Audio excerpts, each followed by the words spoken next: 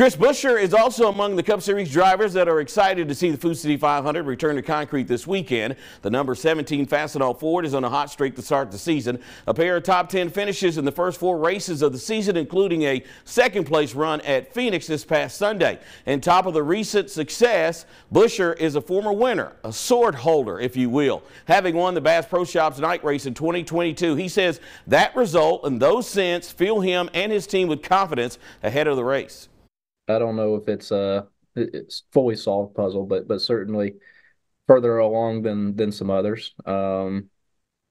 It's tricky. It's a really tricky place. I love that racetrack. I love how we have to go about it. With RFK stepping it up in the last couple of years, we've been in the hunt for not just top 5s or top 10s, but for wins. And I fully expect us to be this weekend as well. To be clear, Buescher says he doesn't mind dirt racing. He just didn't like it. Laid down on the world's fastest half-mile oval.